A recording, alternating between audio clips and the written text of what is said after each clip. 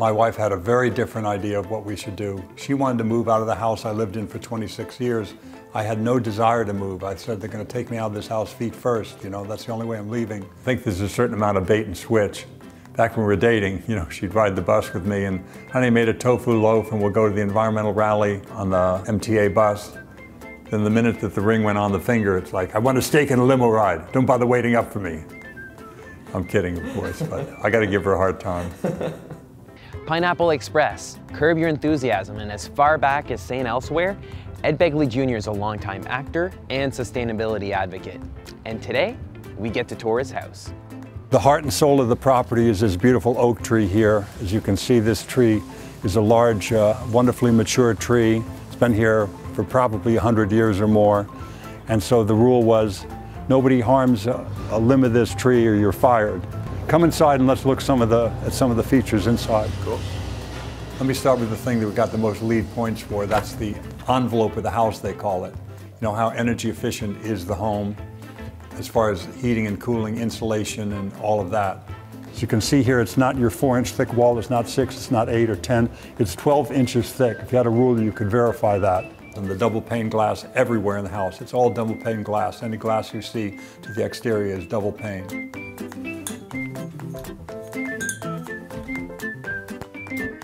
The other big ticket items would be the solar, 9 kilowatts of solar to power the house, 2 big 4x10 solar hot water panels.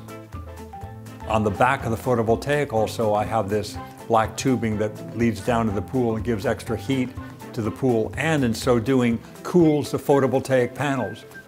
You want the panels to be cool, they work more efficiently.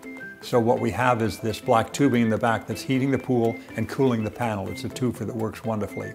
Here we see the 9 kilowatts of solar electric before us, and that's how we get nearly all of our electricity. We buy very little electricity in this efficient home. Switches are part of the Lutron system. This is kind of like the mixing panel of a sound studio. The lighting is all Lutron lighting controls, and these wonderful Eaton lighting fixtures that are all LED and dimmed properly. All the shade controls work very well with that same system. One more thing I want to show you right here. We also have a system called Act on Demand that has motion sensors. When you walk into the kitchen or any of the bathrooms, the motion sensor turns on a circulating pump in the basement that brings hot water to the tap. As soon as you can get to that tap handle on the hot water side and turn it on, it comes on to nice hot water very, very quickly. You're not wasting a bunch of water waiting for it to get hot at the tap. So it's a very efficient system and it works like a charm. I had never heard of that either. I thought, you know, is this going to work? It works fantastic. Because in every house I've lived in, even my supposedly energy efficient house of 26 years, you turned on the water, 1 Mississippi, 2 Mississippi, 25 Mississippi, 26, oh there we go, 20 some odd Mississippi, and I've got hot water. All that water is wasted unless you put a bucket in the shower, a bucket in the tub, and not a lot of people want to deal with that hassle. Now this eliminates all that hassle. All the wood is reclaimed wood from old barns and buildings. Beneath your feet here you see this wonderful oak flooring. We did not take down any oak trees to make this flooring. It's all reclaimed from old barns and buildings and planed. So it looks beautiful like this. It's got tremendous character, but it's all reclaimed and recycled oak. Did you have to finish it in a certain way? We finished it with wax. We didn't want any urethanes or, you know, anything like that, any of those kinds of toxic coatings. So we did a wax coating that's quite non-toxic. The heating and air units are a SEER rating of 20, which is as high as I've ever seen. There's 4 separate units for 4 zones, so you can heat it here, cool it there, where people want different temperatures in different parts of the house. You're not wasting energy by heating a whole house because somebody doesn't want to put a sweater on. We have a gray water system that leads out to the fruit trees. There's a switch right now that's on landscape.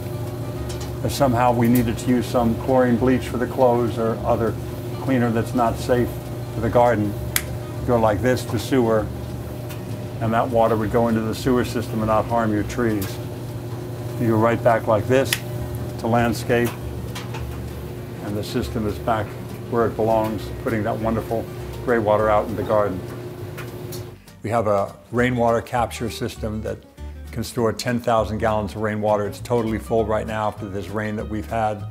So that spigot right there, you turn that on, you get water not from the Department of Water and Power utility, you get it right from the rainwater tank that's below us. All this tile that we're walking on right now has a high post-consumer recycled content, as is the case with the tile in the bathroom, in the kitchen. Anywhere you have tile, it has a very high post-consumer recycled content. A lot of that tile is coming from glass picked up at curbside recycling programs in LA and elsewhere. We have a drought-tolerant garden, front and backyard. I'm growing a lot of my produce on site with a vegetable garden. I compost all my waste. No pesticides, so if you want to try a bite, go ahead. Yeah. Kale. I made these cages because one of the beautiful things, but a side effect of having those great oak trees, you have a healthy squirrel population there. So I've never had such a large squirrel population in my backyard. I would recommend that people, when considering a green home, would look at the cost. Most people look at the cost and they don't want to pay what is sometimes what they view as extra cost, but they're not looking at the whole picture.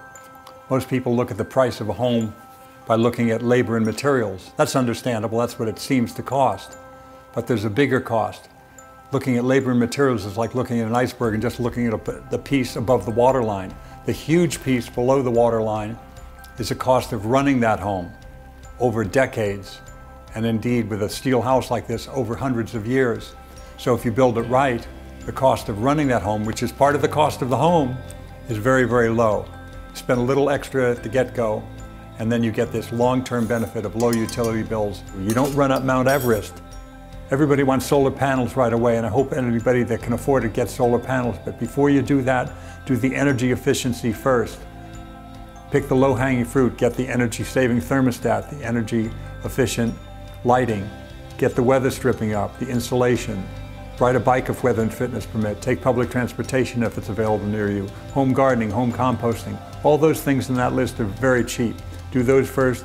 You will have extra money in your pocket, I guarantee it, because you're going to save money with each of those things. Take that money, then invest in medium ticket items like a solar oven or a rain barrel, collect your rainwater. You're going to save money at each turn. Pretty soon you're going to be able to afford solar, because nowadays you can get a solar system on your roof for no money down. You don't even have to buy it. They own it. And you just pay them a monthly fee of $72 or something like it, but you save $82 or $92 on your electric bills. You got 20 bucks in your pocket. You get the bragging rights to say, I got the same amount of solar as that idiot Begley and didn't spend a lot of money on it.